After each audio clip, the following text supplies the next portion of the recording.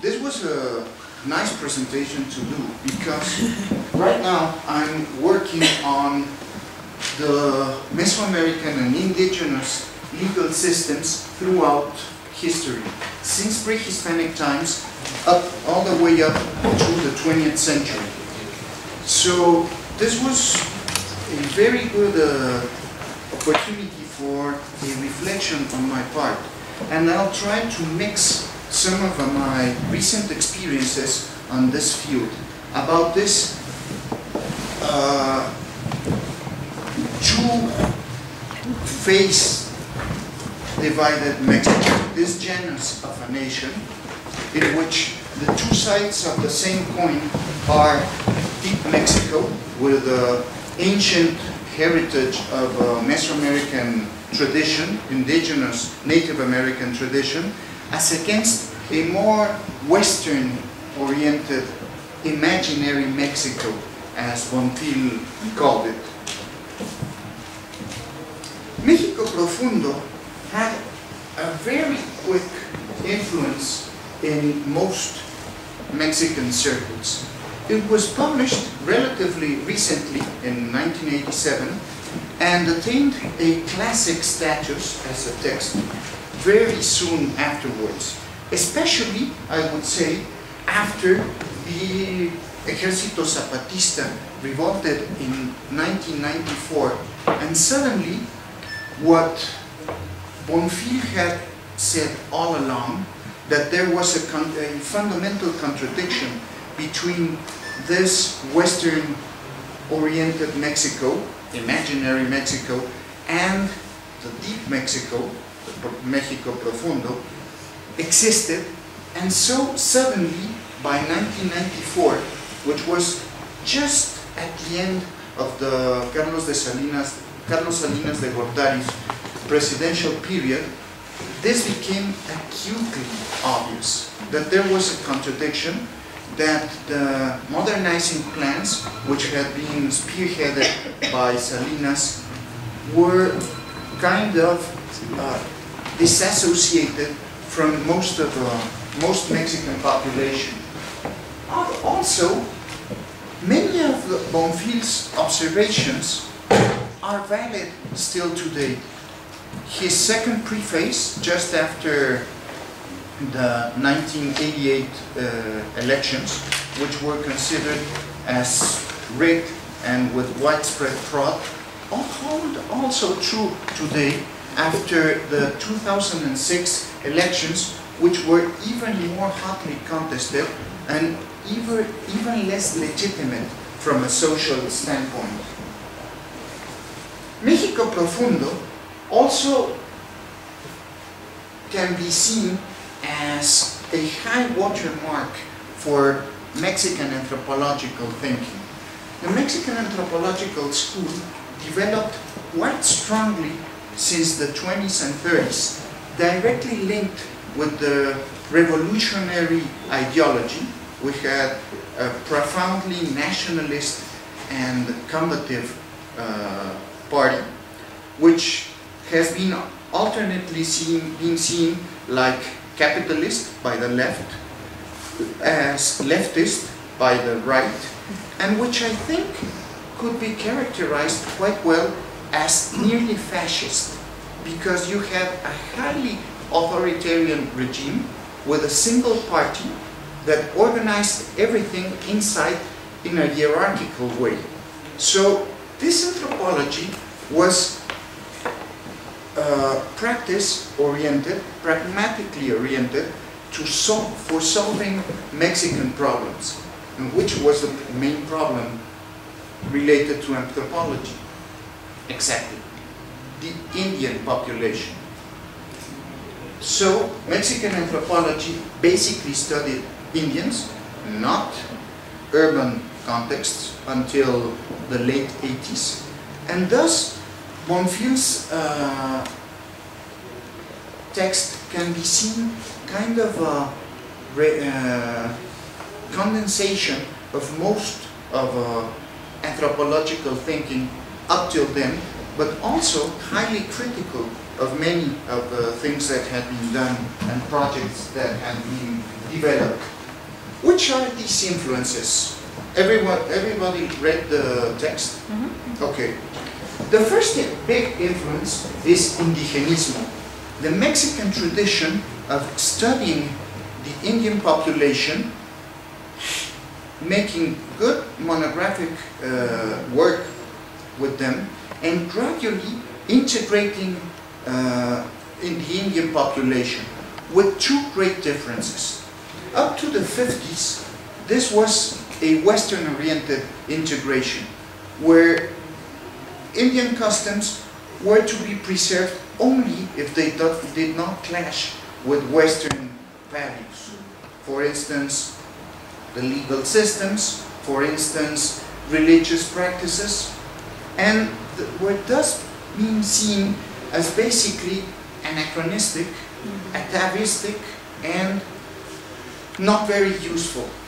But starting from the 50s, the later school, the early school was characterized by Gamio, Vasconcelos, Caso, the elder Caso, and the younger generation was led by the younger Caso, by Aguirre Beltrán, by Bonfil Batalla himself. And here the emphasis was on empowering Indian communities, gradually incorporating Indian communities through economic development, which is not all that bad, because by the 50s, the Indian population had become, using Aguirre Beltrán's phrase, the poorest of the poor.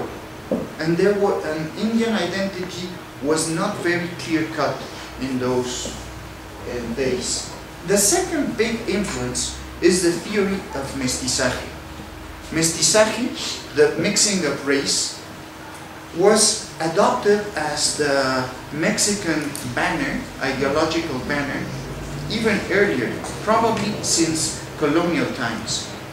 The Virgin of Guadalupe cult is a direct reflection of mestizo culture, a symbol developed from a local cult, very local, to national proportions, precisely because it was very useful for colonial elites and colonial groups that were interested both in independence and in acquiring greater power inside the colony.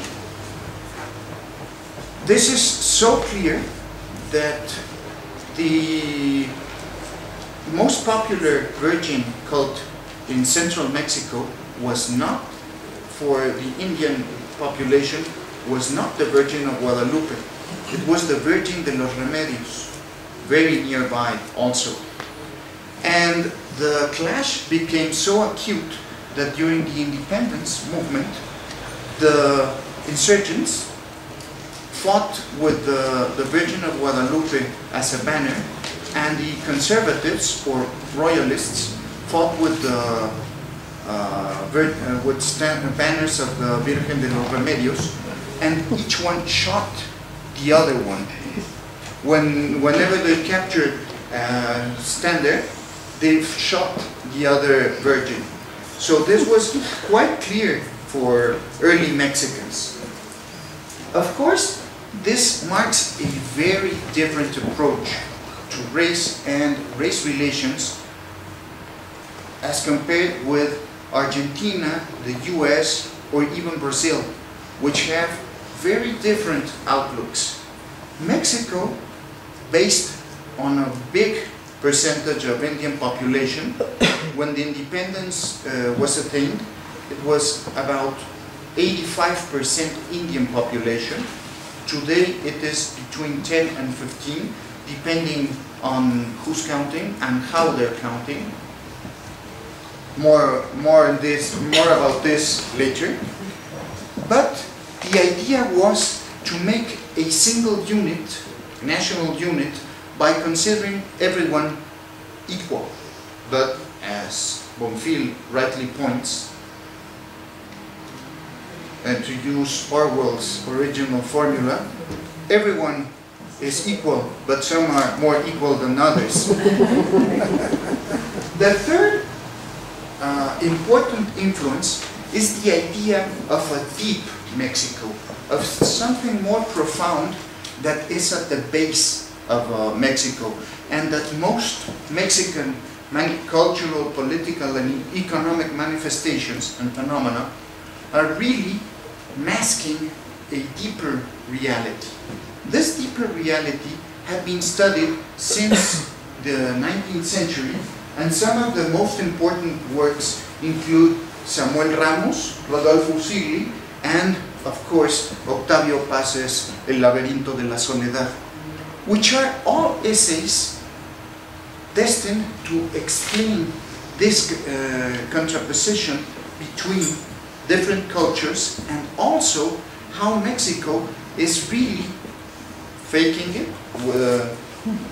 Usigli would say faking it, el gesticulador, acting as another character.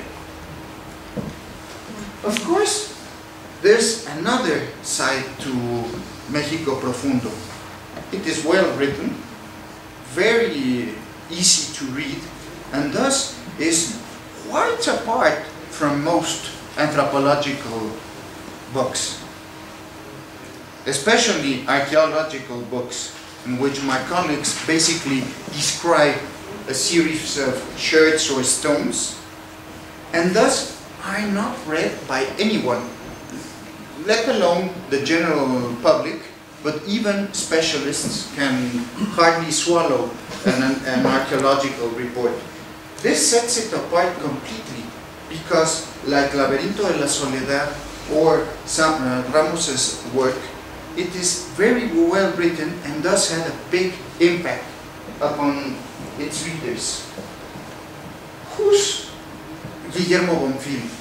He was born in 1935 and died very young in 1991, when he was probably at the peak of his capacities.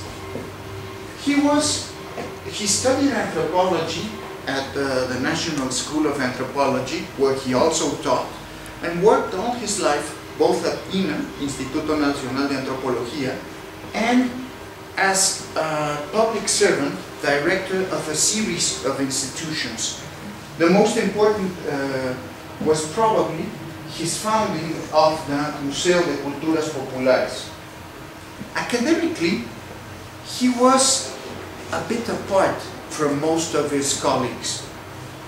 Most Mexican anthropologists, even the most famous ones, began by producing a series of very focalized monographies, local monographies, and then gradually escalated towards political interpretations and applying the greater anthropological knowledge towards solving specific national problems. This would be the case with Alfonso Caso, with Gonzalo Aguirre Beltrán, but Bonfil liked theory, and he was also highly critical from the start.